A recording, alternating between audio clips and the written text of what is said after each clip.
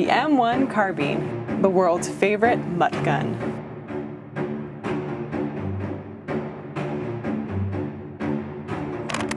Created by multiple engineers who drew from many different firearm designs, and manufactured by a diverse set of unlikely companies ranging from GM Motors and IBM all the way to a jukebox company, this little gun is the mutt who eventually became its own breed.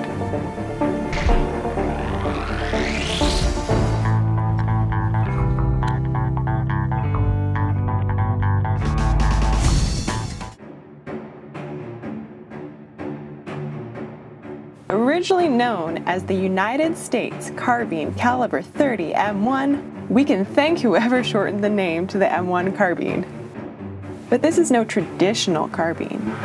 Most carbines are just a smaller version of a larger parent rifle, so it would follow suit that the M1 Carbine might be a smaller version of a rifle like the M1 Garand. But instead, the M1 Carbine is an amalgam of designs and minds.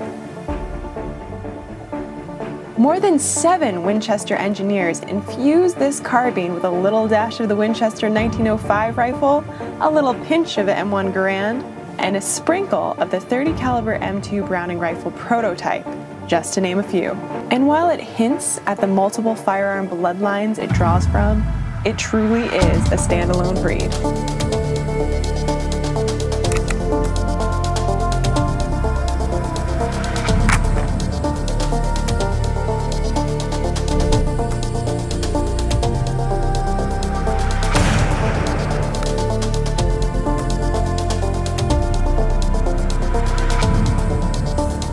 The M1 Carbine and its variants were the most heavily produced family of U.S. military weapons for several decades. Over 6.5 million of them were produced in World War II alone, and every branch of the U.S. Armed Forces utilized this gun. Coming into the battle scene in 1942, the M1 Carbine was created as a direct solution to a life-threatening problem. During World War II, German paratroopers fell from the sky far behind the protective front lines. Support and specialized troops were faced with sudden enemy skirmishes.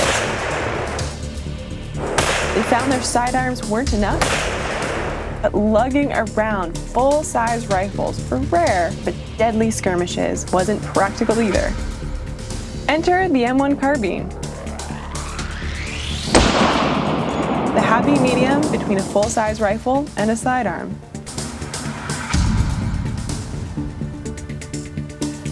While the .30 carbine cartridge was a good step up from the .45 ACP found in most sidearms of the day, it didn't compare to the .30-06 of the M1 Garand or similar full rifles. Nevertheless, the gun was cheap to produce, and the military dispersed the gun in many different areas, including frontline troops, something the gun was never intended for, to the rebuttal of mixed reviews.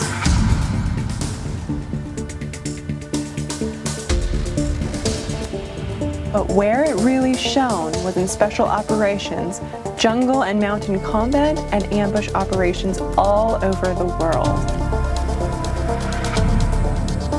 At about 5 to 6 pounds depending on attachments, and an overall length of around 35 inches, this rifle found its way into many jungle and mountain combats, where steep and thick terrain ruled.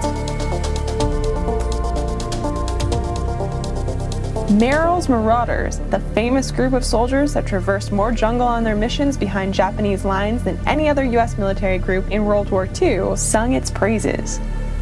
The non-corrosive primers, the .30 carbine cartridge, the first use of its kind on a large scale, was especially useful against the usual barrel corrosion problems faced in humid climates.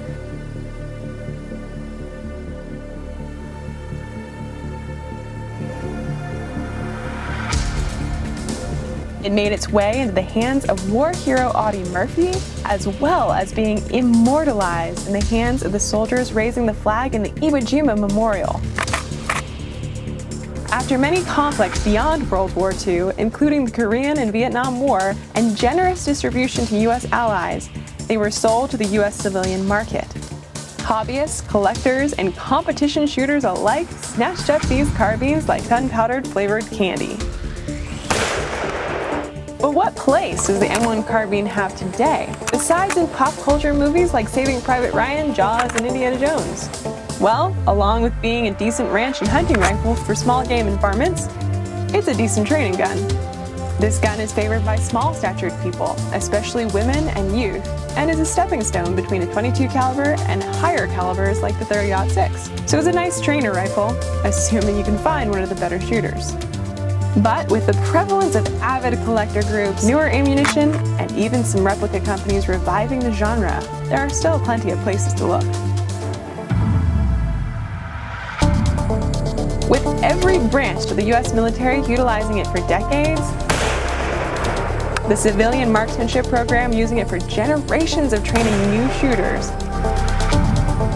and its influences on many firearm designs in use today, the M1 Carbines earned a 70-plus year pedigree to make it a globally recognized thoroughbred.